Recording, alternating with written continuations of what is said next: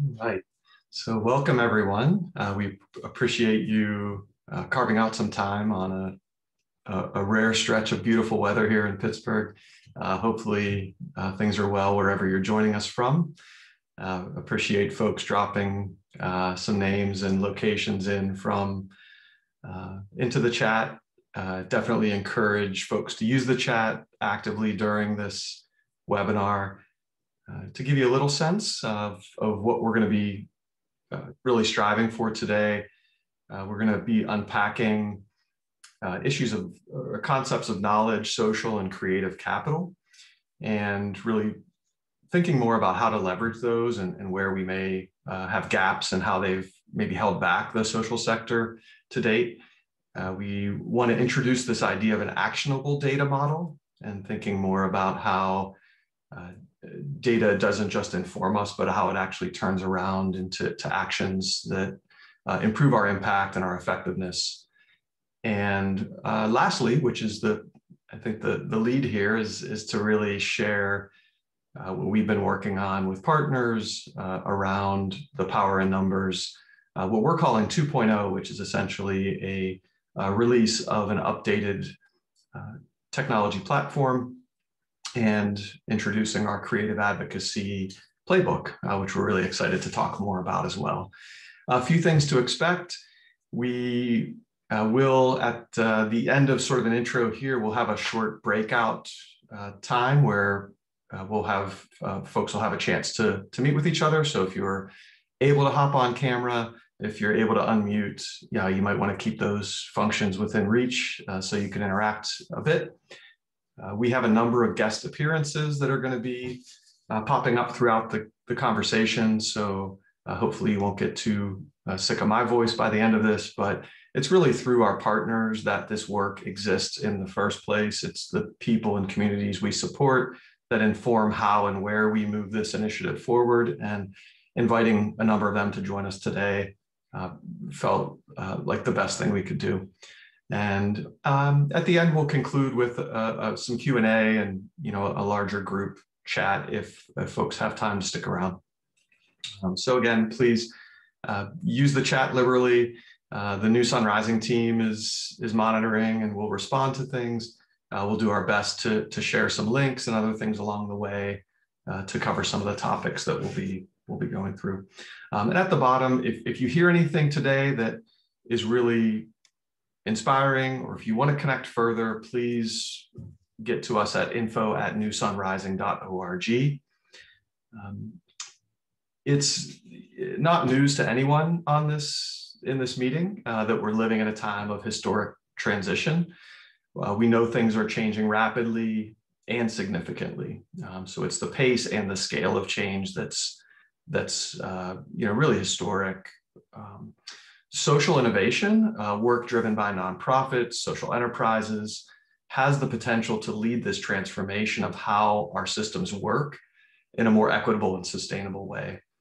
I know all of us work hard. All of our nonprofits typically are under-resourced. A lot of the community-driven work that we're supporting, and everyone's doing good work, but we have to face the reality that the social sector has a lot of work to do for us to reach our full potential if we are going to lead and really shape this transformation that we're living in. The other caveat that I'd like to acknowledge before we get started is that the work being shared today, it is imperfect, it is incomplete, and it's very much in its early stages. We invite you all to help us shape this and test it, improve the tools that we're working on, help us understand ways that we can work in the spaces and ways that you're pursuing as well. And again, using that info at New Sun Rising is the best way to stay engaged. Lastly, before we jump in, I just wanted to state again, with all the heaviness that we're experiencing and feeling in so many places in our communities right now, the removal of personal and civil liberties, challenges to our ability to even acknowledge our history and reckon with that history and our abilities to, really live in the fullness of our own identities, whatever they may be. It can get heavy, and it has been heavy. I just want to share a moment of gratitude as well, though, to really seat this work in, what I think is a hopeful future. And I want to offer our sincere appreciation for all of the hundreds of community members, organizations, project leaders that have contributed to the development of this platform, both directly and indirectly. Our experience, like any teacher, you are the student as well. And so we learn so much from everyone we work with, whether we're delivering a product or service or whether we're partnering. And we offer our sincere gratitude as the roots of a lot of what we'll be sharing today. More specifically, I'd like to call out Civic Mapper, who's been our lead development partner, has really done so much with so little to help us get to the point that we're at today with the Vibrancy Portal. The project started with a Carnegie Mellon University student group called SUDS and a Vibrancy Fellowship that we had kicked off a few years ago. We've been talking with Pitt and their Center for CASI, and a lot of funders, the Pittsburgh Foundation, Google through the Tides Foundation, the Heron Foundation, Henry L. Hillman Foundation, and the Hopper Dean Foundation all have been critical to us establishing what we've been able to do here. I'd also just note, as a nod towards unrestricted income, we wouldn't be able to do this tech development and this exploratory work around creative advocacy if New Sun Rising was not able to generate some of our own unrestricted income, which gives us a lot of that flexibility to do research and development and test things. So just a nod for the nonprofits out there looking to diversify and the importance of those strategic benefits of being able to take risks. And lastly, for those of you that know me, I really lean on who I feel is the greatest teacher that we can, and that's nature and the earth. So I express my gratitude for all of our natural systems and all the wisdom that they bring to us as well. So with that, talking a little bit about New Sun Rising, this is our Vibrant Communities Manifesto, really just incorporates who we are, our culture, the way that we operate, really doing hands-on deep work with folks to establish trust, figuring out how and where we can fit in with them, and then taking action. And again, sometimes that action isn't perfect, but we really believe in learning by doing. We have increasingly, especially through the pandemic, been recognizing the importance of the well-being of the people behind this work. We get so caught up in organizations and institutions and systems, and we fail to recognize that the infrastructure of all of this are people, and our well-being has a lot to do with the well-being and the ability of our organizations to operate fully. Taking a loving orientation to the work, thinking about how and where that shows up in your relationships. A lot of what today is seated in organizing people, money, data to really generate power, and acknowledging the power imbalances that lead to a lot of the struggles that we're dealing with. And that a lot of the complexity in the system work can be solved through greater connectivity and stronger connectivity. And we really, again, back to that idea of action, really feel that sitting still is not an option. This next part of the manifesto really just talks a bit about how we operationalize that. We look at our areas of development for any project or organization. We have that bucket around ignite, launch, and grow. We look at systemic impacts in these three areas. People will call it the triple bottom line. We call them culture, sustainability, and opportunity. And all of this really wrapped up in the bottom of this manifesto, which is our commitment to justice, equity, diversity, and inclusion, and thinking how access, ownership, and dignity show up in all of the spaces and ways that we work. And so, many of you that have worked with New Sun Rising over the years know that we're a moving target. Sometimes we're hard to explain and maybe hard to pin down at times. This complexity of the systems that we work in and the adaptability of our structure and processes really are why we're designed the way we are, to really help emerging solutions and to be as adaptive and responsive as possible.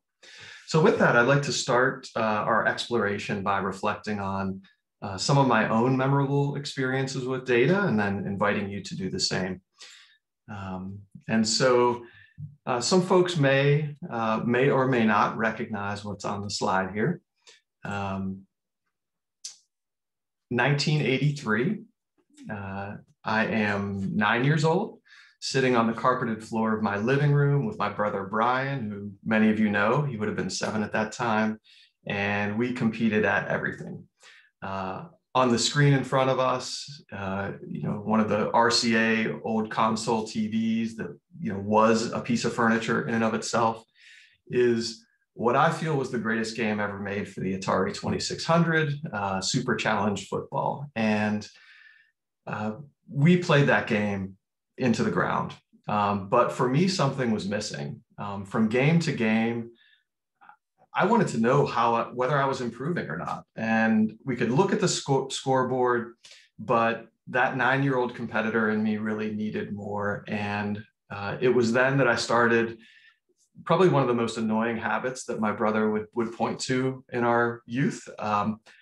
After every play, I would stop and write down the yardage that the players had either gained or lost. And I calculated them at the end of the games. And the games took longer. Brian wasn't having as much fun, but I could tell how our players and teams performed game to game, season to season. And that was my first memory of what I would say is the power of numbers. We called that information statistics at the time. But moving forward, these themes sort of came up for me time and time again. And so in 1995,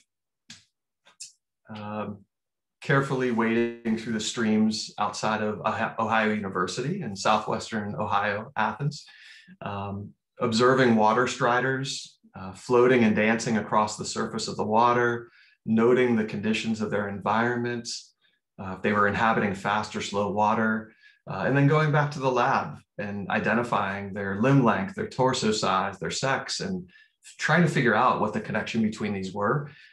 This experience in field ecology really furthered my curiosity around adaptive development, ecosystems, and the power of observation and of listening, deep listening.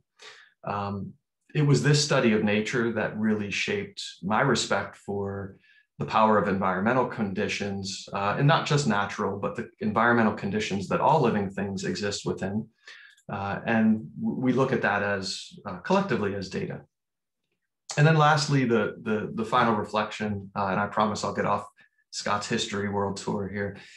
2003, visiting 30 homes each week, sitting on the couches and beds of elders as a physical therapist, which is my prior occupation, and learning to understand the conditions of those clients, adapting my strategies to help reach their goals. And something we forget about in the healthcare industry is, in order to get paid, we needed to submit documentation about the information related to each client. And this was structured as what we called a SOAP note, subjective, objective, assessment, and plan.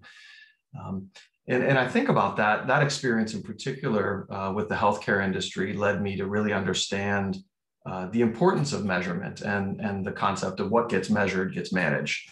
In that case, it also meant if we didn't measure it, we didn't get paid, which was another motivating factor. So with those three trips down memory lane, really want to just invite folks here as I reflected on my own relationship with the concept of information. We'll use this as the basis to have you all just jump into some brief breakouts. There's an amazing group of people that responded to this.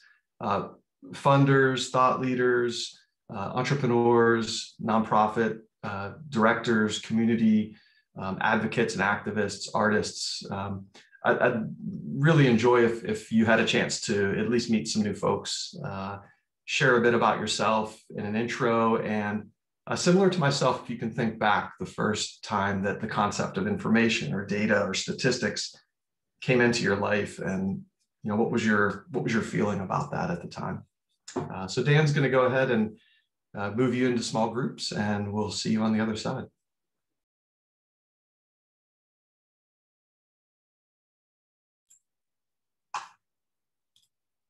All right, I'll assume everyone's landed safely here. See many smiling faces. Hey, this is the first time I'm seeing everyone. Hey, Will. Hey, Sarah. Hi, Sophie, Dan, watch party. Martin, Peter, good to see you. Sorry, I promise I won't go through everyone's name, but these are the folks that are on my screen. Good to see y'all. So I know, more time in breakout rooms. That's always the curse of these meetings. Never enough time with good people. Promise we'll give you an excuse to get back together again, and we'll dive deeper. So let's move forward. The world as we know that we live in here is massively complex. It's nuanced. There is so much information being created. And we also know that not only is this massive amount of information being created, but the conditions and influences around that are dynamic as well, right? They're constantly changing. And so many of us feel like the world is happening to us, a sense of being overwhelmed, too many decisions to make. Over time, this contributes to a feeling of hopelessness, and that people primarily have come to depend on institutions outside of their community for most of the things that they need: health, education, financial opportunity. A lot of these systems have become systems of dependency as opposed to spaces where communities can actually self-direct. If anyone knows what a zettabyte is, put a little icon on your screen. You'll win a prize. This number of 64.2 zettabytes is the amount of data created and replicated in 2022 or 2020. And so the amount of storage is the equivalent to 16 trillion DVDs. And as we know, that's just a parabolic growth. The amount of data that's being created, stored, replicated. For reference, this is actually a 10-fold increase from that number in 2012. And this amount is actually expected to triple again before 2025. And so without belaboring the point, lots of data, only getting more. How and where are we participating and benefiting from that in the social sector? We also know that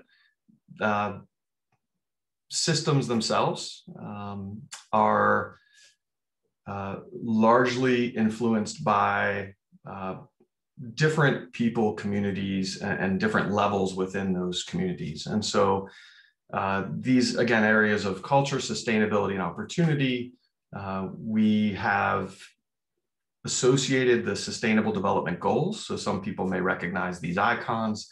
They're global goals that touch on things like hunger and poverty, equity, education, climate action. we've used these to make sense of what this triple bottom line means for us. And the effect on these goals, the effect on the systems that drive these goals come from a lot of different spaces. We know that institutions have a big impact, corporations, government, academic, health systems, small to mid-sized organizations and intermediaries, and the communities, of course, themselves. But overwhelmingly, institutions hold the most economic and social power within these systems. Their growth is increasingly driven by data, and they use that data to drive narratives, improve their operations, be more competitive for financial resources and communications insights. And largely, the incentives are to maintain power structures within these ecosystems. So the question becomes, how can we help communities to lead and benefit from the futures that they envision? As opposed to this being something that happens to them, how can we help them both lead and benefit from the future that they envision? In academia and in business, we've heard a lot about human-centered design as a people-centered approach, people-first approach.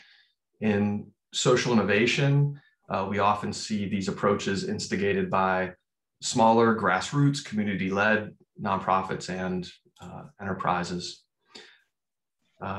We also know that research shows that organizations that have higher data cultures are more effective and they have a greater impact. This is research done by partners of ours who I've had the pleasure of spending some time with, Sherry Cheney-Jones and the group at Measurement Resources, really showing that when communities and organizations absorb or adopt higher data cultures, meaning they collect, talk about, and make it a regular part of their operations, it influences them in many, many ways. May not be surprising. I was really motivated by the amount of difference there is in high data culture organizations.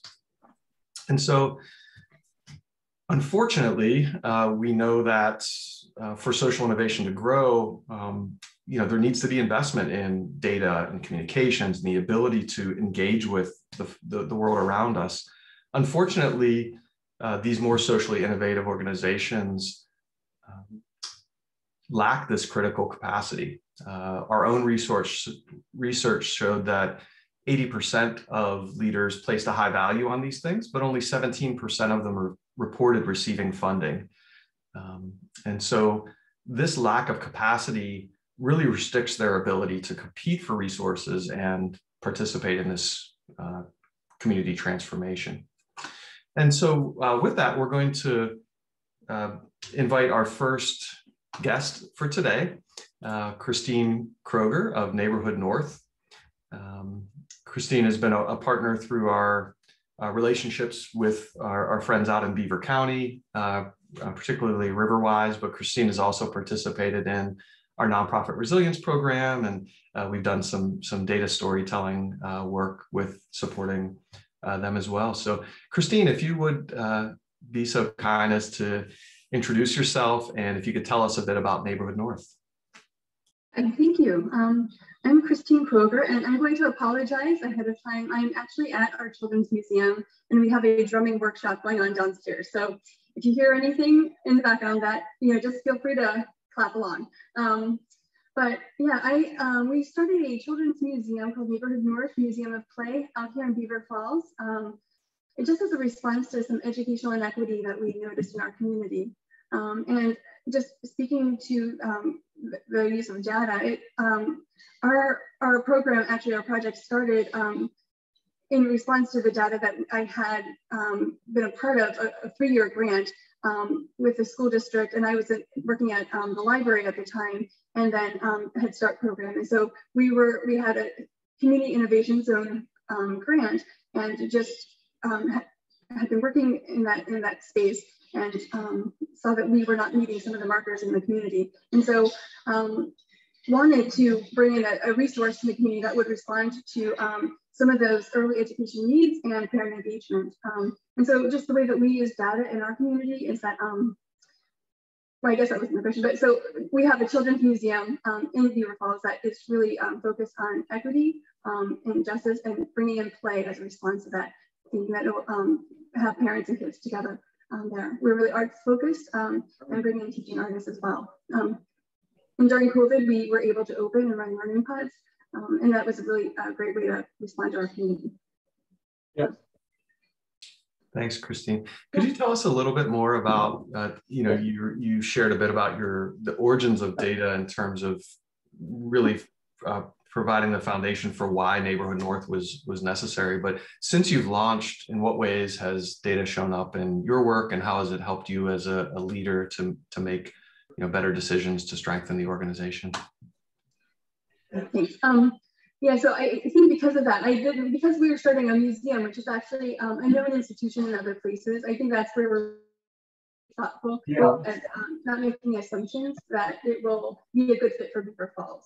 And so we are careful to test and listen. We started as a museum without walls and brought in community conversations with us and responded to those needs. Just making sure that although we're using a new model, that it's responding to our community as well. And like I said, during COVID, we were able to adjust that. Our vision is to educational equity. So educational equity. So we were able to actually use data from our school districts, and actually like both qualitative and quantitative data. So both talking with our kids and actually doing hard data like Dibbles testing. See, like our kids, we think our kids are not, we think there's not equity here. We think they're not doing as well, but actually having that real hard data to make a case for it, to really advocate for what we think is possible. And then actually having the outcomes of saying, if you bring in teaching artists into these spaces, kids are actually performing better. And so having actual data outcomes after a year of putting work into it was really helpful. And working with outside organizations who that is their work, partnering with people like Duquesne University, partnering with people like RAND and Center for Reimagining Education, and having them come into our space and do assessments of our work was important for us. Yeah. So using that in multiple ways, as well as making sure that our community voices, that the kids were a part of what we're doing as well as their parents. Great, thank you so much. These are going to be quick hitters and short conversations. Christine, thanks so much for joining us and sharing a bit about your work at Neighborhood North and how you've been incorporating data. If one of the NSR team members, if you wouldn't mind grabbing the link for the Neighborhood North data story report or the show from the website, maybe you could drop that into the link. And if anyone wants to learn more, they'd be able to do so.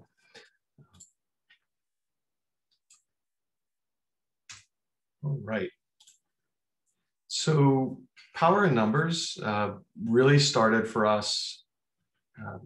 Our inception since 2005 was to help under-resourced organizations and communities increase their capacity to absorb different types of capital. Initially, it really was financial capital through our fiscal sponsorship model.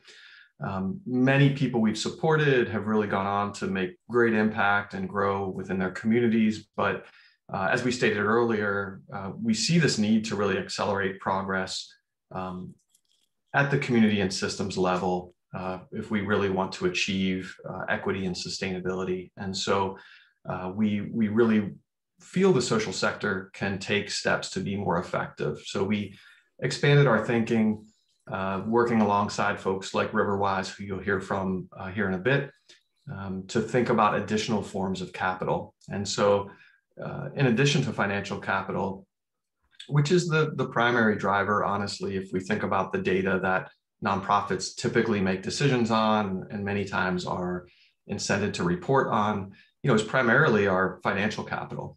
But we really think more broadly, and we think there are opportunities and untapped resources or assets around intellectual, social, and creative capital. And so in 2019, we really started to explore that data and advocacy through this Power in Numbers initiative. And the three primary components of that are the tech platform, the creative advocacy playbook, and something we've been doing for a while now, which is capacity building around collaborations. And so with that, I'm happy to bring in one of our longest standing partners. As I said, we talk about information and knowledge as this untapped asset for nonprofits. And Michelle Walker of Walker Philanthropic Consulting has been really the person that both seeded this as an initial idea for New Sun Rising and has continued to be a research thought partner throughout our development. So Michelle, if you could maybe introduce yourself briefly, and if you could tell us a bit about, how you think about nonprofits as knowledge centers, and kind of what is the difference between maybe the traditional way that nonprofits position themselves and what it really means to be a knowledge center. Sure. Well, thanks for having me here today. This is actually really exciting to get to talk about this. So I'm Michelle Walker. I'm the founder and principal of Walker Philanthropic Consulting. My work is grounded in research that I did around intellectual property within nonprofit organizations. And that sort of led me down this pathway, like many other big thinkers in the nonprofit sector, around what is it that we're missing to help organizations actually achieve their mission and achieve the impact they're looking to see in communities. And I landed on some sort of undiscussed and unresearched data around all of the intangible assets of organizations. And so sort of the broad picture is that beyond the financial balance sheet and the financial assets, which are critical for doing work, there are, as Scott mentioned, a wealth of resources that are intangible that are just as important for organizations to understand and manage and leverage for impact in their communities and towards their mission. And so to that point, Scott, around your question about why I refer to them as knowledge organizations. So most organizations do provide some sort of product or service. And I always say most because I'm always waiting for that person who comes up with the one example where there's an organization that provides neither products nor services. But that said, if we zoom out, there are two sort of broader categories of firms. There's production firms, organizations, companies that make physical, tangible goods that they sell to consumers. And then there are professional firms, CPAs, lawyers, any kind of service that you might imagine purchasing to support your own individual needs. And I feel from my research that most nonprofits actually fit into the professional services category, right? We do a lot of work working directly with people or groups of people to solve sort of higher order problems that aren't about buying a new car necessarily. If an organization is providing a service to help an individual purchase a car, it's usually for some sort of economic solution or change in their life. And so in falling more in that professional firm side, sort of the way professional firms are organized is around the knowledge of the people who work inside of the organization. And so most importantly, the success of professional firms is driven by the knowledge of the people who work inside of it or beside it. So when I think about nonprofits, I think about what is the information and knowledge that the staff are generating. And Scott, your example of working directly with the elderly in physical therapy is a great example of that. You were first on site adjusting the plan for that individual's rehabilitation. And that is a perfect example of the individual knowledge that exists in nonprofit organizations that leads to, okay, how do we improve the services we're providing by thinking about our individual touch points with clients and stakeholders?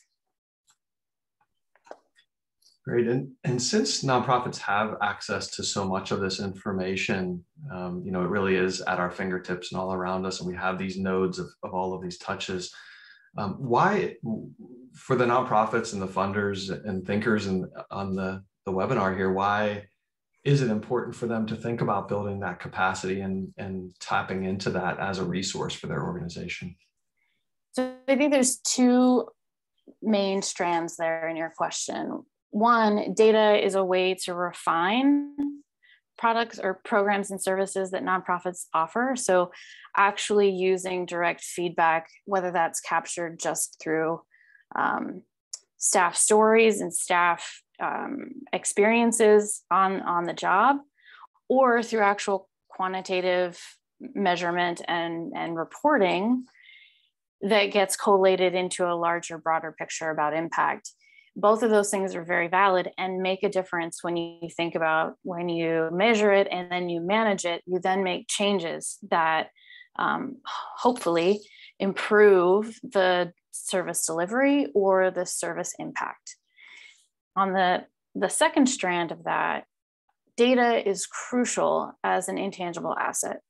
So collections of data around who you're serving, what the impact of the product, service, or program has been, actually leads to this larger sort of, and I'm probably using the wrong term here, but metadata around what is happening in communities and how can our organization make the case for broader systemic change at the institutional or government level, supported by our own data collection and our own knowledge about what's happening in communities and the people we serve.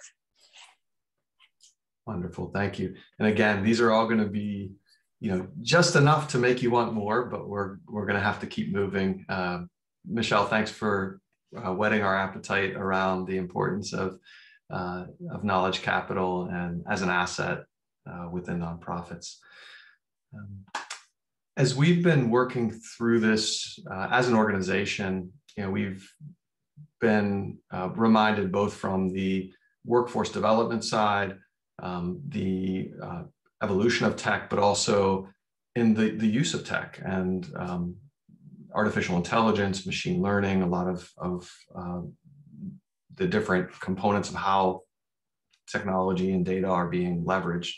And it's, when you really look at some of the future forecasting, how equity shows up or inequity shows up in data and technology will largely determine our future. And so one of the ways that our data culture has evolved as New Sun Rising is actually developing this do no harm with data statement.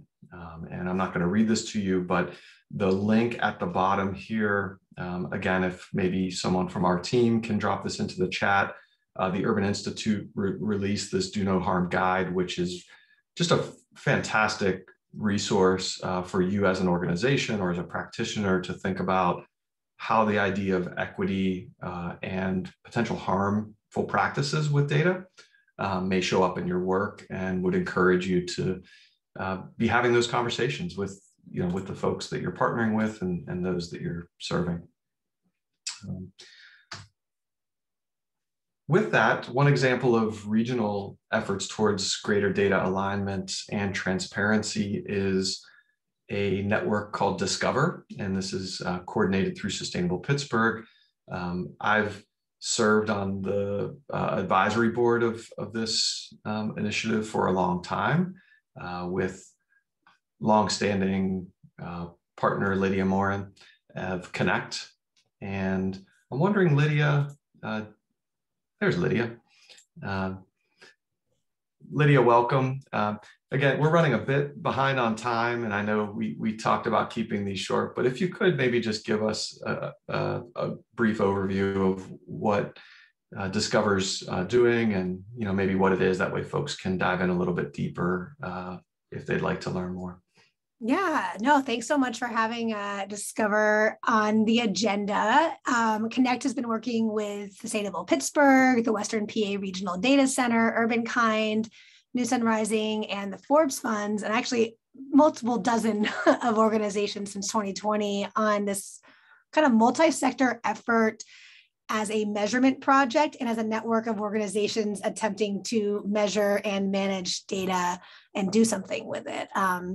Ultimately, the doing something with it sort of depends on all of us doing and saying the same things at the same time for that regional impact. So we want to create these shared narratives, especially around sustainability for the region. So I guess we're talking about today so far, the network has developed regional targets for 6 of the 17 UN SDGs, from education to inclusion, from affordable clean energy to air quality. And So we're like developing strategies around data collection and communications among a lot of different types of nonprofits, really different. And so it's an absolutely transparent, inclusive exercise, but just because of how many different organizations there are and are touching these things, it really benefits a lot of us that there's some kind of database or way for us to communicate in a whole big group.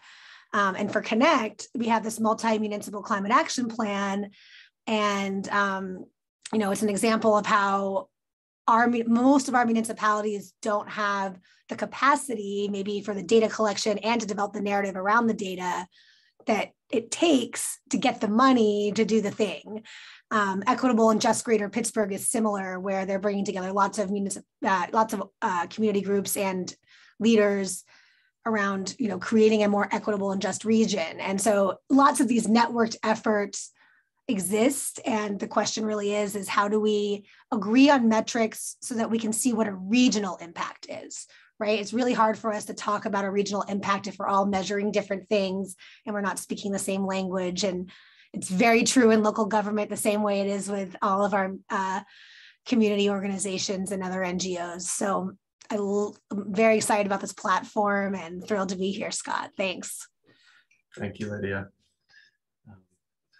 And I love this headshot. You're just power pose, boss lady.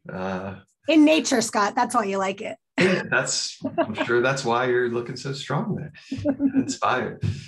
All right, thank you, Lydia.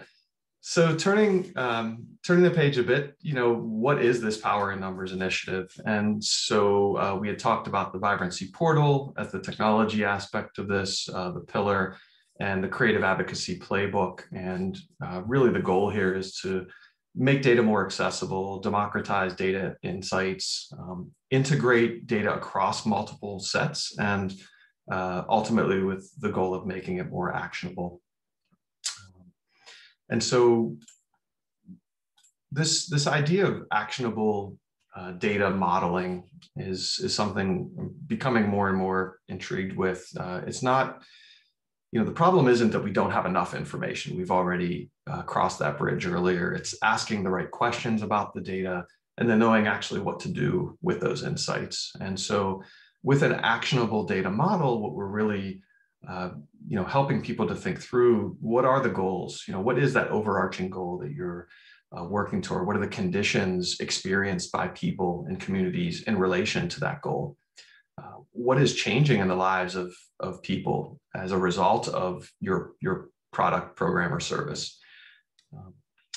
Turning the lens inwards, how are you performing as an organization,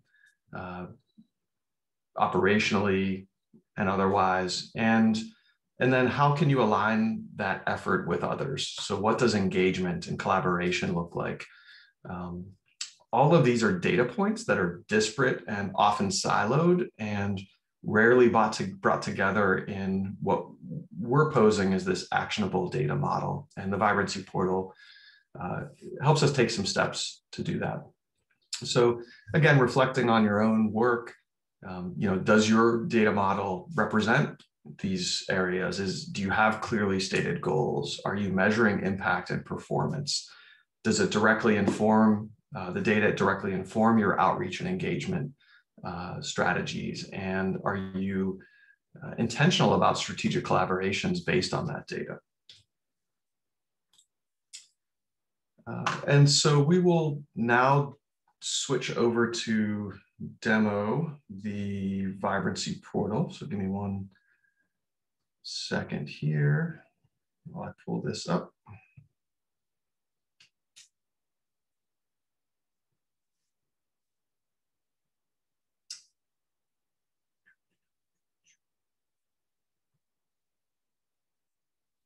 All right.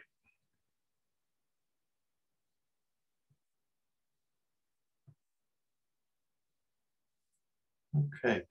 So this is now live at vibrancy.newsunrising.org. This is a revision of both the user interface, but also the data sets behind what we're offering publicly to, again, primarily under-resourced organizations, project leaders, communities, municipalities who may not have a data scientist, may not have a lot of data experience, but could leverage the power of data to make the case for the work that they're doing and be more competitive for resources and funding.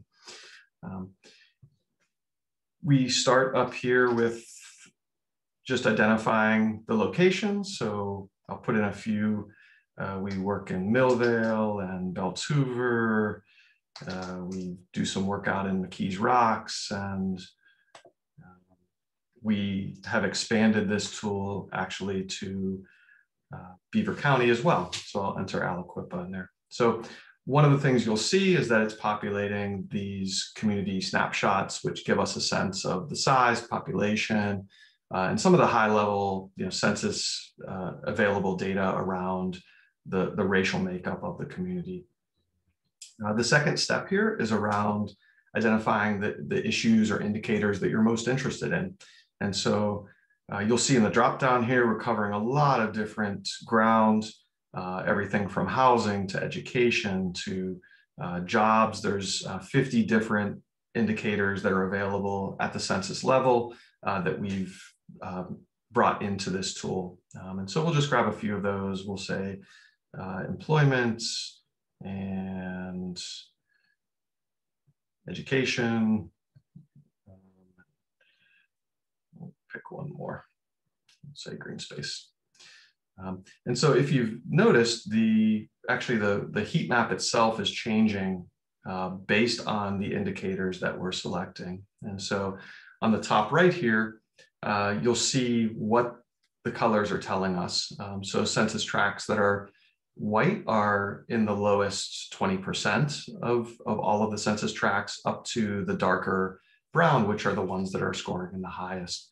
Below that, it shows us which of the sustainable development goals are actually being incorporated into this. So right now we're looking at a heat map of education, work, and land. And as you would change the indicators, you would see these change as well. So at the bottom here, the third step is really around the analysis. And so this is where the tool is taking these available census indicators and showing us some comparisons. So at a high level, we're producing this vibrancy index. It's an overall score across all of the indicators that are available within this set. So it's showing us just relatively how these four communities are scoring across that. We have the sustainability, opportunity, and culture indexes that are generated as well. And so it gives us a little bit of a more focused lens, again, around that triple bottom line, and might help us to surface some questions. Well, why is McKees Rocks scoring lower in sustainability than the other communities? Why is Millvale scoring higher in opportunity? As you drill deeper, you get into the sustainable development goals that actually comprise those indexes. So we're getting indexes around things like education and workforce. And then if we get even deeper still, we can actually pull the granular data around each of these communities in terms of the areas that have been filtered. So again, nested levels from higher to very granular allows you to compare visually here pretty easily. The download data gets you a CSV of all of the filtered data that you have gone through with the tool. We're also working with Hunter Smith, who's our new lead data analyst and designer, in partnership with Trailblaze Creative, to start producing these community data reports, which, apologies, dropped out of my feed here. But this is a demo of what reports look like from more of a design standpoint. So we're, again, taking the locations, the primary indicators, and giving some people some oversight in terms of what those SDGs and the indicators that are comprising them look like, what the source of that data came from, census, CDC, et cetera. And then it reproduces the analysis. So again, your higher level indexes, and then by community, getting into the granular data. So this becomes portable, it becomes a PDF that you can then take and have conversations with your community members and think about more deeply. The tool itself also allows for an asset map layer or an ecosystem layer. So again, this is all about action. And so if you are an organization that's looking at comparing communities and you're interested in employment, education, green space, a next logical question might be, who's working on these things? And so we have a database on the back end that I'll show you here shortly, but the Vibrancy portal is now also pulling from that asset map and filtering those organizations to give you a sense of who might be some people that you want to reach out to. You know, maybe you want to partner with, maybe you want to learn more about them. And so each of these areas allows you to kind of go look deeper into who that is. If we have their information, it's hyperlinked. There are some deeper data within the portal that I'll show you here shortly. But that's the high level. Again, this is available, publicly available. If you're in Allegheny or Beaver County right now or not, you can get in and kick the tires. We are so open to feedback and so open to how to make this better for everyone. But please help us to spread the word and how people can start to apply this in their own work and help them to make a stronger case.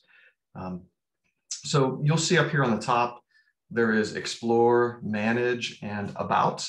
The About page does take you to some deeper information about the tool. One place I would draw attention to is this community indicator data list. So if you are a data nerd and want to learn more about, you know, what's behind all of this, we'll take you to this spreadsheet where you can get deeper into all of the nuts and bolts behind this. We've also highlighted some areas where we're looking for more census level data. And so we're inviting people to help us build those out. Back to the portal, the Manage section is really about empowering organizations and collaboratives to manage their own data. And so we're supporting a number of folks to actually collect, analyze, and report that information. Here's New Sun Rising's Vibrancy portal profile. One of the ways that we're also helping is around impact data collection. So we're working with SOPACT Impact Cloud is our partner as our impact data collection tool. And so we're able to collect, help organizations and collaboratives to collect their impact data, produce these insights, and then actually have those graphs and charts available. And again, this is something that Hunter's helping us to build out and make available for people that we're supporting. We have people self-assessing their capacity through the OAT, which is our organizational assessment tool. Gives a real high snapshot in areas that you're excelling or maybe areas that you want to dive deeper and work harder on. Helps you to compare your organization with others that have taken the OAT. And so you can really drill deeper, you know, how are you comparing around each one of these issue areas or operational areas? And then you can filter. If you're an organization that's primarily working on partnerships and capacity building, maybe you just want to see, how do I compare against those organizations? And then you can look based on the size of the organization as well to filter out those budgets. There is a collaborative tool within the portal manager itself. So again, this is another look at the ecosystem map. If you're an organization working on hunger, health, and well-being, you might want to just pull out those organizations. The in-app feature actually gives you a little deeper access to their mission, website, et cetera. So you can kind of target some folks to reach out to and build your impact. So all of this data comes together in something that we call a data story report. And we're going to share a little bit more about that here shortly. So I'm not going to go any further on that now.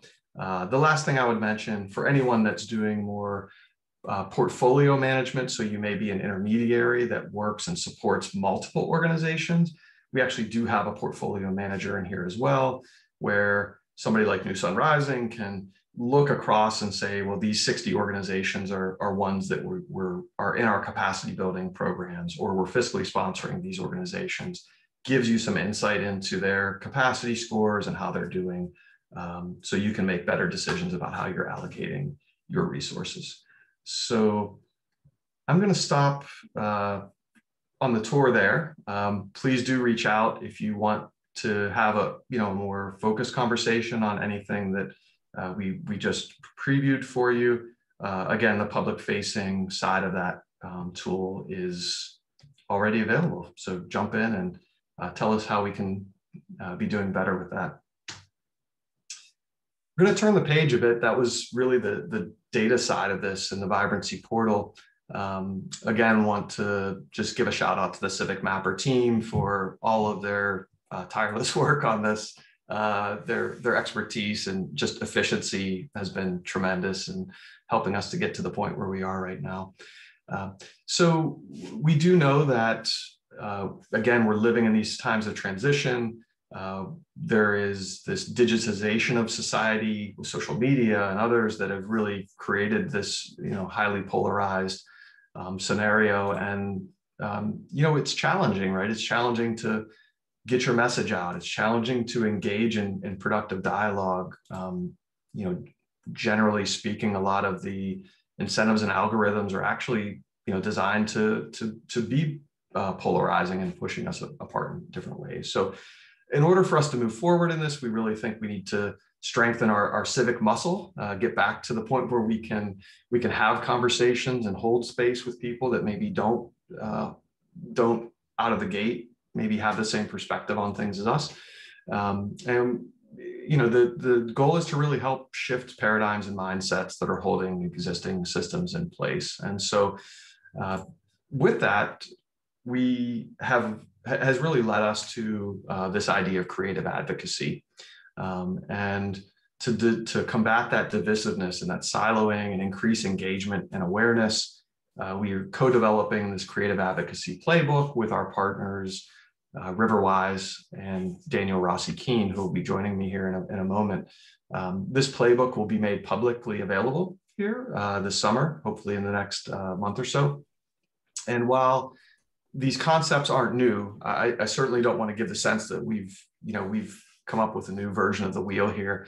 There are plenty of amazing creatives, creative advocates that have been doing this for years. A lot of their work actually served as foundations in the research we did to build this. Locally, people like One Hood Media and many others who are using their platforms to help advocate around issues that our communities face. What makes this initiative unique is that it's focused on building creative capital as an asset, starting with the nonprofit or starting with the community itself. Creative advocacy seated within the nonprofit and the community itself as a starting point that then comes together with creatives to launch these public campaigns. And so with that, welcome to Daniel Rossi Keene. Again, Daniel, just a quick note, we're behind a little bit, so we're going to keep things moving and somewhat short. I know you never have anything to say, so that shouldn't be a problem for you. But a close eco-district partner, strategic partner of New Sun Rising. And Daniel, we've been talking for years about the importance of mindset and narrative formation and how communities develop. Could you help us understand a bit about how Riverwise has embedded this strategy into their work and the impact on how you've engaged the community out in Beaver County? Yeah, sure. Appreciate you inviting me along for the ride, Scott, both today and, as you said, for the last handful of years. So Riverwise emerged really at some point in 2018 against the backdrop of a $7 billion petrochemical build out in the heart of our community. And we realized in a lot of different ways that we had to very quickly mobilize residents to be responding to this set of activities, opportunities, challenges, quickly changing conditions in our region. And, as we started to do that work and we started to try and organize around sustainable community development, we recognized very quickly that one of the things we had to change most fundamentally was the way people thought about their role in that process. Essentially, we realized that we could have all the data in the world, we could have all of the money in the world, we could have all of the leaders in the world, but unless we could encourage our residents to start to see themselves differently, we were going to have a really hard time moving the needle. And so we decided, partly by accident, partly by, I guess, some level of forethought, to embed a documentarian in our organization from day one, to foreground storytelling and really to show the community what was possible, where they were excellent, where they were doing things that were forward thinking and forward leaning, and really made our primary strategy the shifting of community mindset through primarily digitized media. And then as COVID hit, we had to even go further in on that strategy. But at the heart, we have envisioned ourselves as a storytelling organization who uses storytelling as a primary tool of community formation. Great, thanks for the background on that. Certainly it's been unique to see Riverwise, your trajectory having embedded a videographer and storytelling as a key part of your development and strategy. And so, the first half of this year, we've spent a lot of time on this creative advocacy playbook, researching, developing, and preparing it to launch with the community.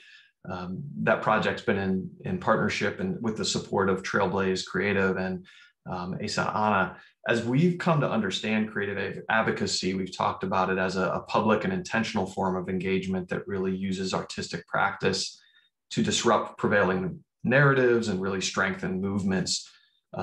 We've come up with these 5 purposes that really underpin advocacy campaigns. And it's worth noting that we are broadening the concept of advocacy beyond public policy. While public policy may often be a goal or an outcome of a campaign, we're thinking broadly about advocacy. And with these 5 purposes, which are here on the screen, to inform, connect, inspire, mobilize, and resource, I'm wondering if you could tell us a little bit more about those, and if you have any thoughts about how and where those may have shown up in Riverwise's work, since you've invested so much in creative advocacy to date. Yeah. So on the one hand, you look at this list and it seems, relatively straightforward. You start digging into this and you realize that these are nested elements of what it means to create and move forward a community together. So, at the high level, it's just disseminating information, but it's also bringing people together around that information, changing something in their heart and in their mind around inspiring them, giving them tools and opportunities to take that inspiration into a productive set of activities. That's really the mobilization piece, and then connecting those to resources of all kinds that can allow them to do the work of moving from this sort of basic impulse that something needs to be different to a concrete, actionable set of strategies that can make it so. And so, we've worked through this process in a handful of ways in Riverwise's relatively short future. If you have followed us at all over the last year and a half or so, you'll know that we've talked a lot about bridges, physical bridges in Beaver County, and trail building. We've done a pretty concerted effort around trying to get political support for trail building through the heart of Beaver County, and done a lot of storytelling around that. We've managed to take an idea that had been kind of lingering in the hearts and minds of residents of Aliquippa for 15 years, a community park, and take that from a set of kind of nascent aspirations to now a funded project on the back of the federal appropriations process. We were able to attract almost $1 million of funding to bring that thing to life. And so, we've taken places where there was a lot of energy and activity and desire, and used this process of creative advocacy to make those concrete, to introduce decision points for policymakers, for funders, for residents to get behind these things, and really take data and bring it to tangible action in the life of a community. We're doing that more so, and you'll be seeing some more of this if you follow Riverwise in the next month or so. We are releasing a video screening of a trip that Scott and some folks at New Sun Rising and a handful of folks from Beaver County took to Louisiana to help our residents understand some of what's coming as it relates to the launching of this petrochemical facility later this summer. And so a handful of different ways, but at its core, bringing data to life in the life of a community in tangible, actionable ways. Super. Thanks, Daniel. As usual, I want to talk forever. We're going to keep on moving. Fair enough. Thank you. If you could maybe drop a link to the video. Yep. Daniel had mentioned there's a premiere coming up of a short documentary film that's definitely a great example of creative advocacy at work.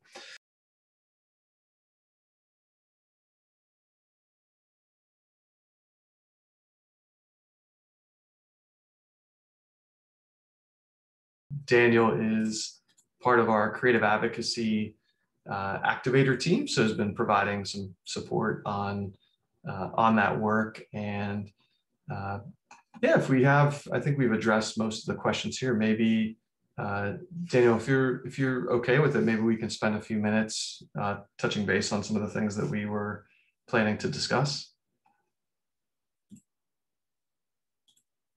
Yeah. So let me just get back to, here we go. Yeah. All right. So good to see you. Good to see you guys. I hope I'm not sorry. No problem. If you wouldn't mind maybe sharing a bit about yourself. I know that you've introduced yourself before as an artist and a designer, working now in Atlanta through your clothing brand Splash by DKG and fashion week called Magic City Fashion Week. And I've really been inspired in the short amount of time that we've been able to spend together to learn about how you use art as activism to tell your story and bringing more awareness to issues and causes. And if you could maybe share a little bit more about how you use your creative voice to lift up, causes and communities. Well, yeah. So like you said, I literally started my brand almost 9 years ago. It was kind of by accident. I was rolling into my senior year of college for community health education. I always envisioned I would work for a nonprofit and just kind of push that way. But I started tie-dyeing, building textiles on denim, started painting, doing all kinds of things to clothes. Never really thought people would take it as serious as they do now, kind of like there's a jacket here in my room. But I realized very, very early on that clothes have a really powerful way of like starting conversations that need to be had. So I've gone on to, host panel discussions, do a lot of work in the community just to kind of drum up some dialogue about things that we need to be talking about, like our sexual health, for instance.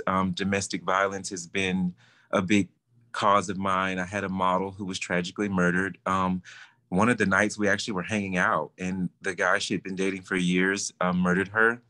And so I thought, surely, not that many people know so much about domestic violence or like, what are the things to look for? I didn't know she was even being abused. So I like to even though it was a very tragic situation, to try to turn things into an educational moment. Like I said, I'll never understand why people listen to me and value what I have to say.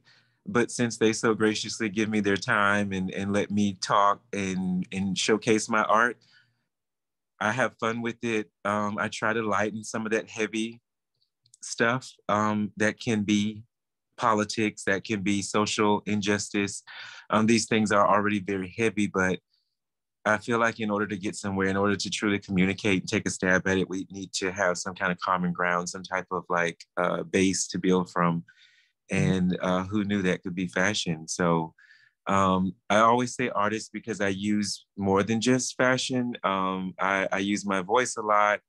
I am now about to be featured in a bunch of television things. I just did a movie. really any kind of space where I feel like I can go in and impact. That is just how I have lived my life. And I feel like that's more of like a rock star artist without the check, you know, at least currently anyway. Hopefully it's coming. But with Fashion Week that you just mentioned, it was like a labor that took every bit of my being out of me, which is why I'm still in my room now. I was actually reading a book. So I hope I wasn't late to join this. I'm so sorry if I was, guys. My head's still in a spin from planning 4 days of fashion in the city of Birmingham. It's already very hard to communicate in a place like that is so based on civil rights and things like that. So again, wanting to push art, wanting to push diversity, inclusivity. We partnered with Central Alabama Pride. So we were in a parade. We were in Pride Fest all day on Sunday. We had beautiful, amazing shows. We were able to bring two of the biggest icons in music. One being Madonna. We didn't bring Madonna, but we brought Madonna's makeup artist, and then Beyonce's long-term stylist, Ty Hunter, who is a mentor to me. So being able to call these guys friends, mentors, I was able to bring them in, and they mentored the designers. We have a new designer now, Aaliyah Taylor, who is amazing. We'll be pushing like plus size and size inclusivity going forward. But yeah, I just like to connect with people. I love to talk to people. I love to connect. That's really what I love to do, and to build community. And like I said, people listen to me for whatever reason. And so I just use that to build community, and we have a lot of fun. There is a dark side to that because it's very taxing on your mental. Over the last, I'd say, year, I've been dealing with a lot of things that reminded me of why I left Birmingham and moved to Atlanta. But it just goes into like, it comes with the territory of being an artist, I guess. You have to take the good with the bad, but I'm trying to really balance like how to continue to make change in a space where social is so big, and I'm not a super social media person. I mean, I could do it if somebody set it all up for me, but I'm not being bougie, literally. They need to do it and I'll go, just, you know, like the news. But I'm trying to figure out like really how best to move forward in that space, being that I also have a 13-year-old child. So yeah, that's where I'm at now. And I'll hush because I probably talk way more than 5 minutes. No, you're fine. Yeah, and thank you. Thank you for hopping on. I missed that you were on the tail end of Fashion Week. So I can imagine it's over. you need 2 weeks ago. Thank goodness. Yeah. So yeah, make sure you're investing back in yourself, getting your energies back up.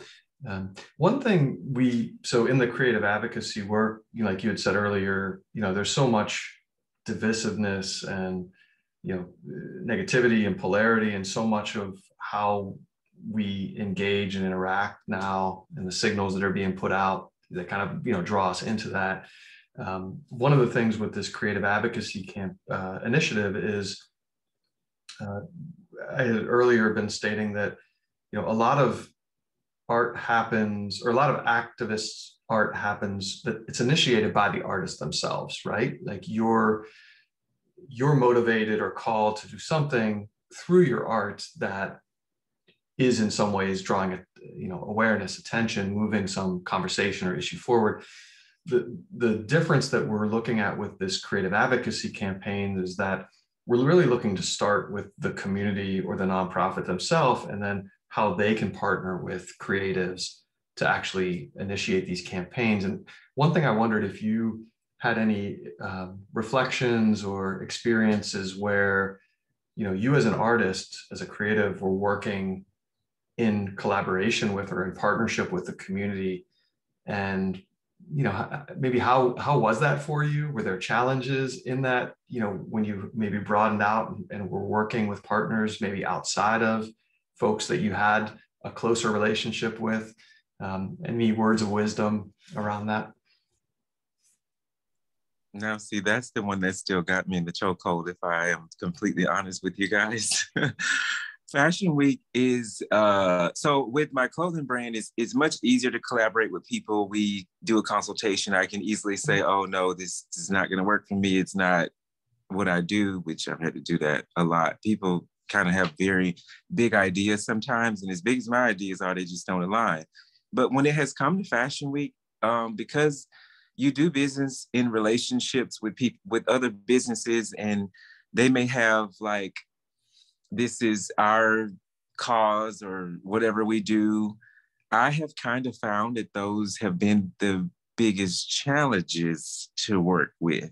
Like one example being Fashion Week this season, working with bigger partners like the museum. There was just so many things that we couldn't do because they're also a nonprofit. And some of that stuff you don't learn until you're 8 meetings in. And so I feel like I've gone through a little phase of really beating myself up for not foreseeing a lot of things that I ended up encountering. Now, when you look back at the photos and the videos, now those shows were amazing. You wouldn't be able to see what I saw. But to me, I almost got back home to Atlanta and thought these shows were tragic. Like they were tragic. And I will say, the shows were actually 3 weeks ago. And people are still pushing out the content. It's coming up on my phone now. It's like they're still talking about it. It was one of the most magical things I've ever experienced in my life. But, and them too, I'm sure. If you look at the photos, you could just feel it and see it. There's so many partners that are still coming for like future things. Everybody's already planning meetings for what's to come. But me being the person at the visionary that's leading the charge, working with so many different personalities, diversifying the program, and it's growing so fast. It's really, can we curse here? But it's really kicking my ass. That's just no other way to put that. So I have a really good therapist that I've moved up the meetings to weekly. I know I can handle this, but good grief, like I almost need like a telescope to be able to see through people before I even deal with them. But other than that, I absolutely love what I do. It's worth it. It's always going to be worth it. But ooh, people can be people sometimes. And it's extremely challenging. I'm still in my 30s. So I'm figuring it out. But woo, it can. So the word of wisdom that I would advise to people is to, contracts have been my best friend, having those relationships outlined, but there's still things that will come up and you have to just take a deep breath and figure it out. There's just no way around it. It's always, if it's worth it, to me, it's worth it. But I always have a moment at the end of the night where I'm just like, why the hell am I doing this? Like, and to God, like, why you trusted me to do what? This is insane. And then I still get up and do it every day like a crazy person. So, but it's always worth it because when you're doing something in the world of advocacy, which I think is the most powerful, beautiful thing about it, you're literally breaking ground on something for people that you're experiencing one way, but they're probably experiencing from a way of like a lifeline. Like I think of some agencies, if they didn't provide the fresh produce every Saturday, there's some people that wouldn't eat. If people couldn't get services through like Ryan White that are HIV positive, they would not be able to function and have a healthy lifestyle. A lot of people, they wouldn't be able to get their medications that are really expensive. So the advocacy work, it has to come from a place where you're truly fulfilled. But I want there to be some other thing that we can go to, like a spa or something, and just get the zap back, because that it really kicks your ass working with. I work with a lot of partners, and I want to say they're all sweet. They're just, it wasn't that they were bad people. It's just, it was so exhausting. Just, I've never had to split a vision 1,000 ways, so many different, like I had to speak it out in every language possible in order to get us to where we got. It was worth it, but it took everything I had. And then I'm gonna say this and then I'll hush, because I'm figured I've answered your question by now. I decided to get a new puppy in the meantime because I thought, oh wow, this is a great idea. What an idiot. Like, who does this? Yeah. That's my life right now, though. I'm just being totally transparent with you guys. Wow. Well, thank you for sharing in your experience. And yeah, I do think that resonates a lot with how we're thinking about this creative advocacy initiative. And it really is a relationship between, a community partner and a creative, and how prepared those two are to work in a healthy way together.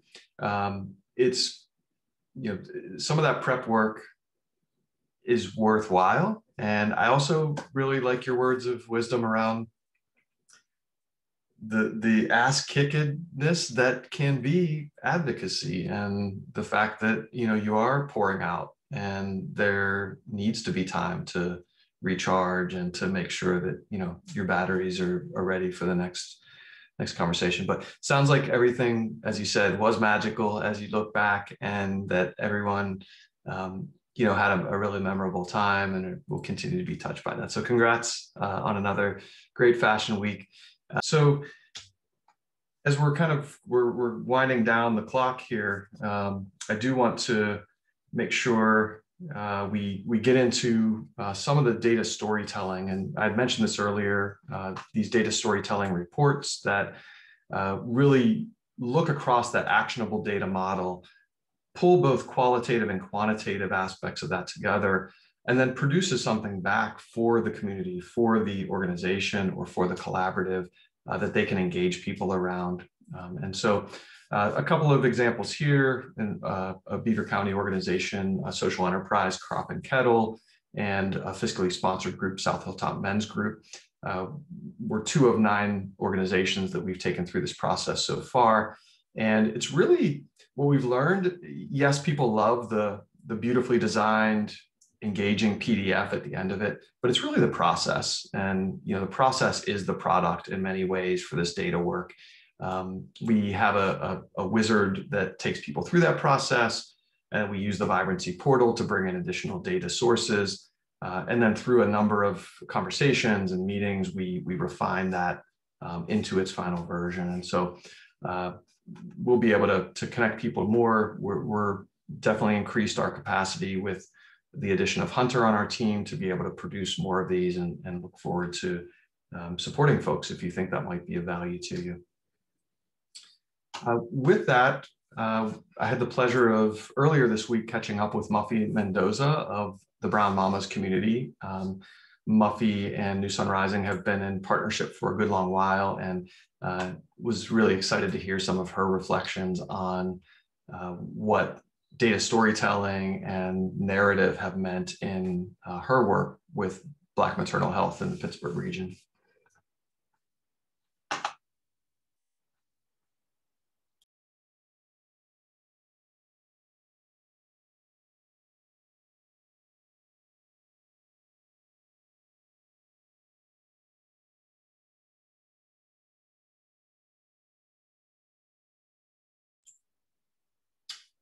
Dan, we're not getting any volume.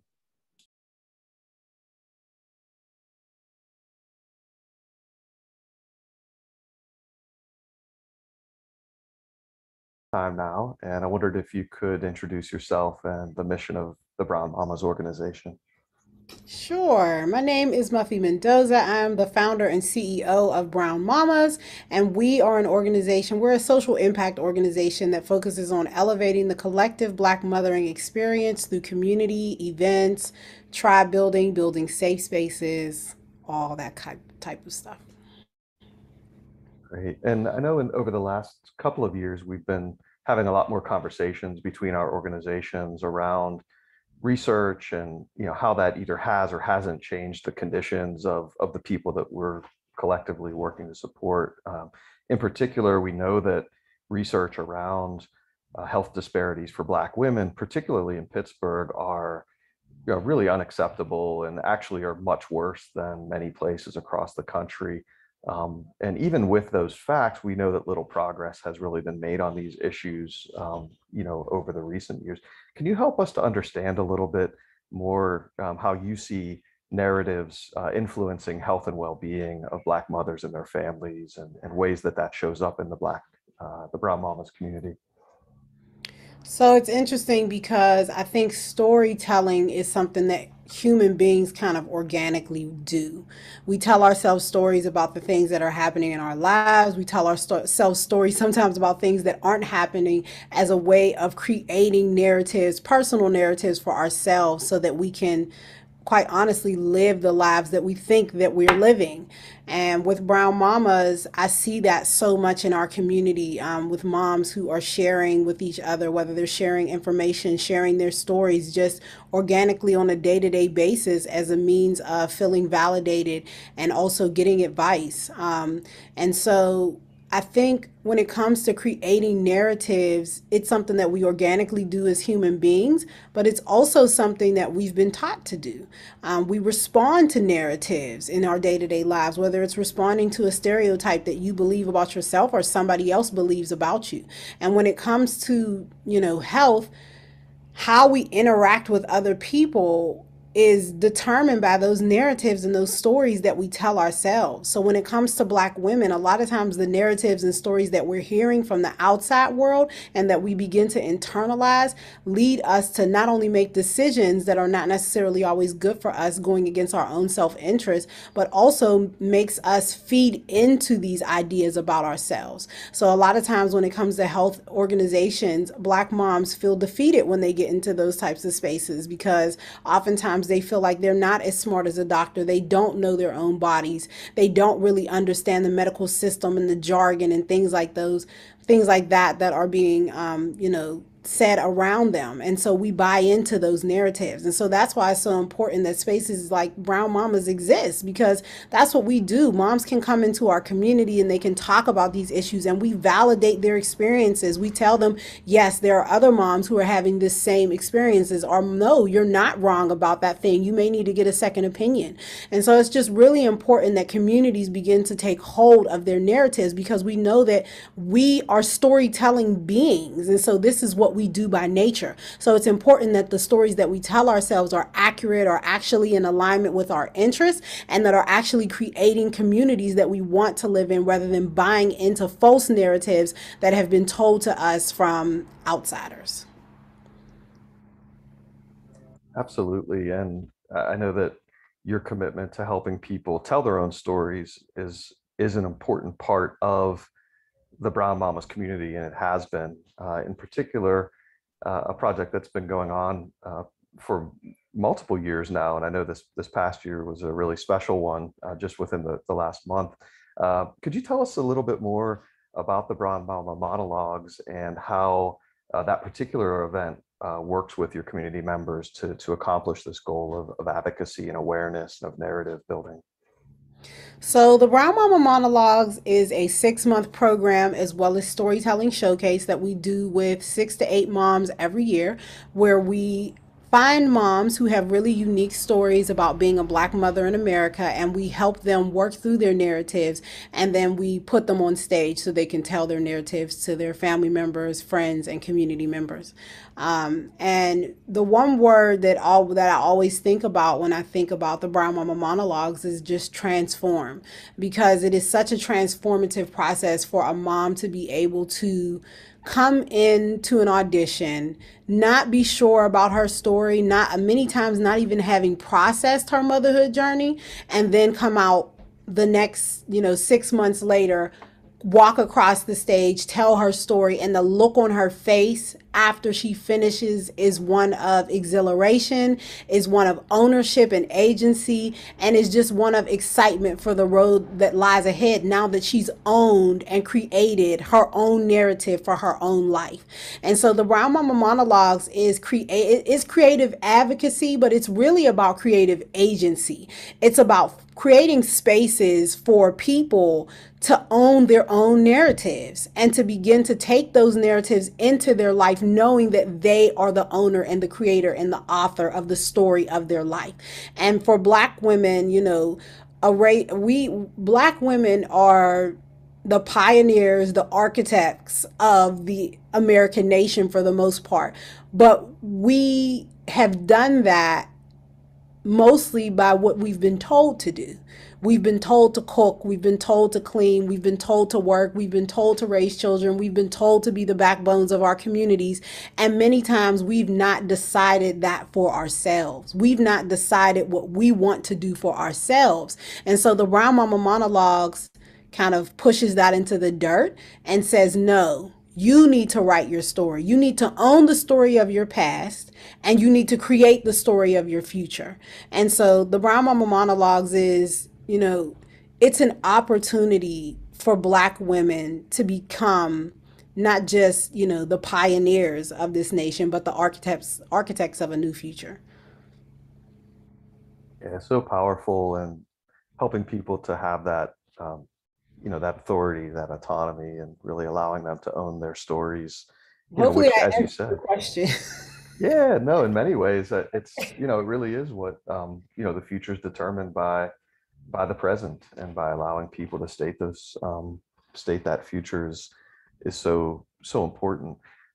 And so far, we've talked a good bit about how the Brown Mamas community, how you support your community in storytelling and narrative building, and why it's so important to their lives.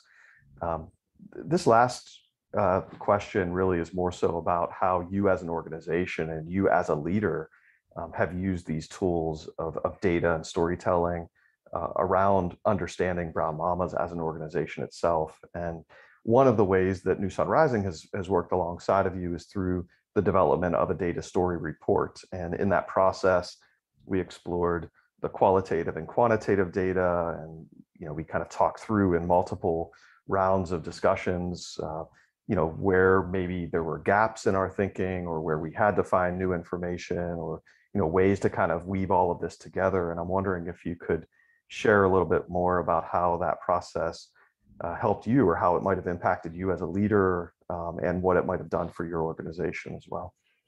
So, absolutely, I love the data storytelling report. I'm a creative leader, which means that of course, I have to use numbers and statistics and research in the work that I do, but I also love to be able to see the impact through images, through graphs, through, just creative ways to express what we do. And I've used the voices of my mothers to pretty much fuel everything that I do.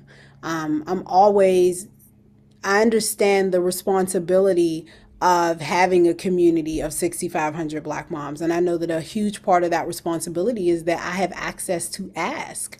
I have access to ask moms if they want to have a support group meeting on a Saturday or a Thursday. I have access to ask moms why you didn't show up to this meeting or to this event. So we're always centering the voices, the lived experiences, the complaints, and the complaints, as well as what moms are saying is good about Brown Mamas, as the fuel and driving engine for what we do. And so being able to turn that lived experience, being able to turn those stories into actual data, that's priceless for Brown Mamas, because we build our authenticity on the fact that we say we listen to our moms. And so there's no study that can prove that we're listening to our moms, but we can do that through taking into account their stories, by holding listening sessions, which is something that we just did this year, by constantly surveying them. We do that all the time. And those types of things really help us to really stay true to our mission of listening to Black moms and elevating the collective Black mothering experience based on putting Black moms first. Did I answer your question? I think I did. Absolutely. And some, as always. Always great insight. It's always great to talk with you. Thank you so much for spending some time with us, in advance of the workshop on Wednesday. Could you share where, folks on the webinar, if they wanted to learn more about Brown Mamas, where can they find you on the web and the social? So you can go to us at brownmamas.com, BROWNMAMAS.com. You can also find us on Facebook at Brown Mamas, on Instagram at Brown Mamas Tribe. Great. Thank you so much. No problem, Scott. Thank you. I'm going to go ahead.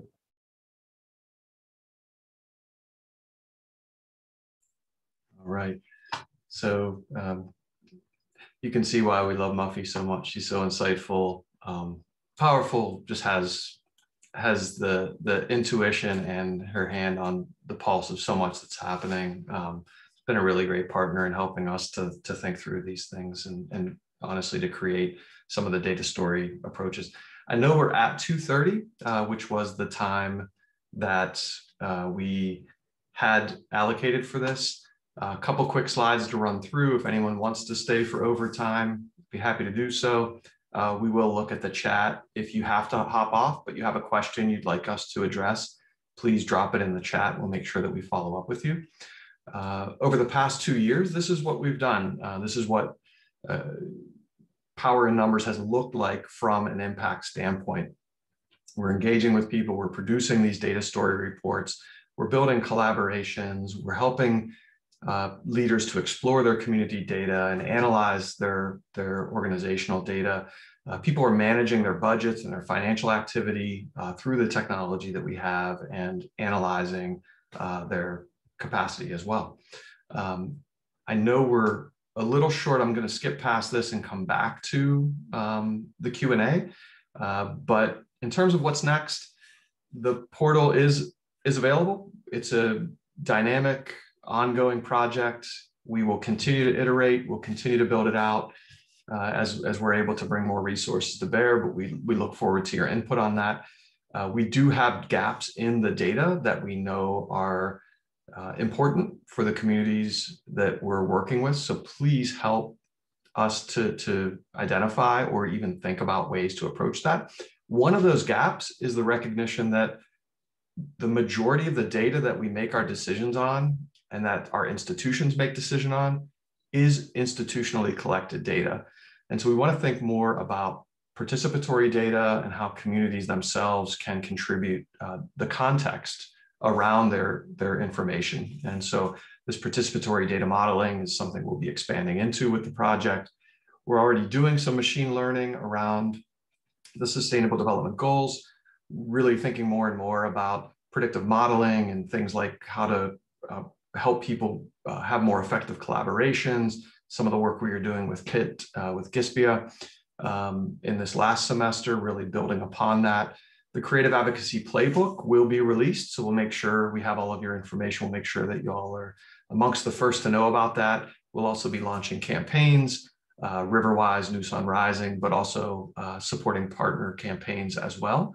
The data story reports, we're moving towards more automation within the Vibrancy portal to help people take that data and turn it into things that they can actually report on with a little less effort.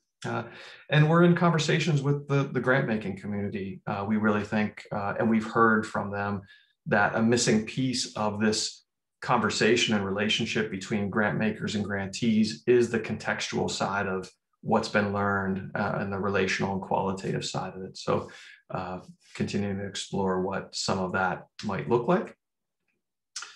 How can you help this project? Use the tools, give us feedback. Help us co-design these things, raise awareness amongst your partners, the community that you may fund or partner with.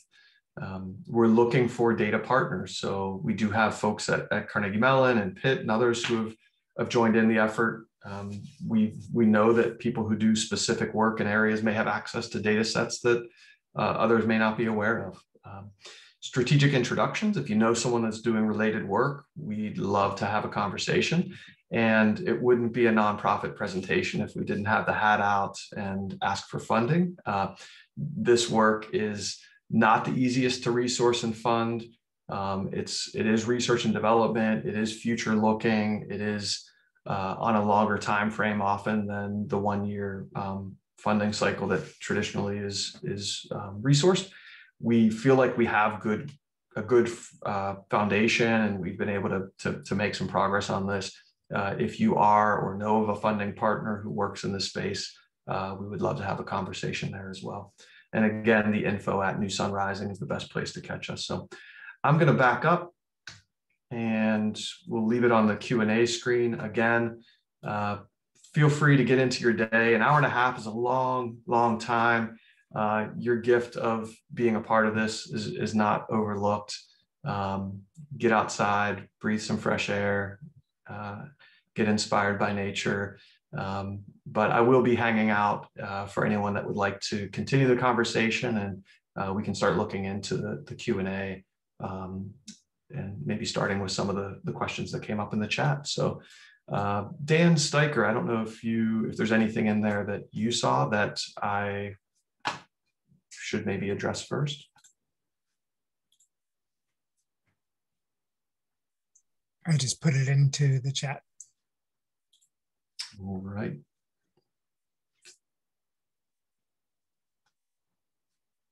Let's see here. It might be getting buried in the other chats. Could you just read it out to me? Yep. This is great. Very useful. Are you seeing results of this information for getting impact investing or corporate reaching out for community development projects? And I think this is from our partners from SOPACT. Yeah, sure. I think Daniel touched on this a bit. I would say the most tangible and significant success around the marriage of data and creative advocacy was around our ability to respond to a federal funding opportunity where there are 7 project sites across Allegheny and Beaver County that were supported through this work to respond to a community project funding opportunity, which amounted to $3.5+ million across these project and partner sites. Riverwise really did a lot of the heavy lifting in terms of leading the way, creating online portfolios and just ways to really inspire the investors in terms of why they were good projects to invest in. So that would be the example I would point to. Not so much from the corporate standpoint, and I think we have definitely have a long way to go in terms of the engagement and the external advocacy around this work. So that's really the phase that we're at now, is in that engagement and advocacy, and yeah, hope to use that to unlock additional resources and relationships. Will asked 2 questions. One, how often does the data get updated? And then he has one from Sarah. What's the difference between revision 1 and this version? Sure. So this data set was last updated 2 years ago, and so that was a part of a student project that created the initial data set that we've since gone back in and updated. A lot of that was inspired or triggered by the new census data, CDC data that was made available here recently. And this bridges actually Will's question or Sarah's question about the difference between this and the previous version. The previous version was a separate app that was not integrated with the whole back-end data architecture that we currently have as part of this portal. And so with that, the Civic Mapper team has really helped us establish a database structure to ingest and update data in a lot more efficient and low cost and low barrier ways. And so those data APIs, the way that we've been able to connect with those data sources, whether they're federal or otherwise, or allow us to make those updates a lot more frequent and a lot more dynamically. Imagine some of these will be tied to the ACS, the American Community Survey data, which is updated more frequently. The spreadsheet that we shared will constantly be updated with the most current source of the data that's being displayed. But we definitely see we're in I would say, I think we've been calling this a 3.0 version of the Vibrancy Index. We're already identifying new sources and new sets that we want to bring into this. Other things, Sarah, on the revision, in addition to the expansion into Beaver County, we actually did a lot on the UI itself. And of course, Sarah and her team with Cassie and the students that we worked with were really great at giving us honest feedback about the usability, and a lot of that functionality updates did show up in this version. We are wrapping up. We're into overtime now, so we're wrapping up this session. We are going to close it out at this point for everyone that was able to attend. This was recorded, so as people come across this, certainly please feel free to reach out to any of our guests, and again, us at info@newsunrising.org. Thanks for everyone that attended, all the guests that spoke today, and also looking forward to your feedback on the work we're doing through the Power in Numbers initiative related to both our Vibrancy Portal data work and also the Creative Advocacy Playbook as that gets released. So thanks again.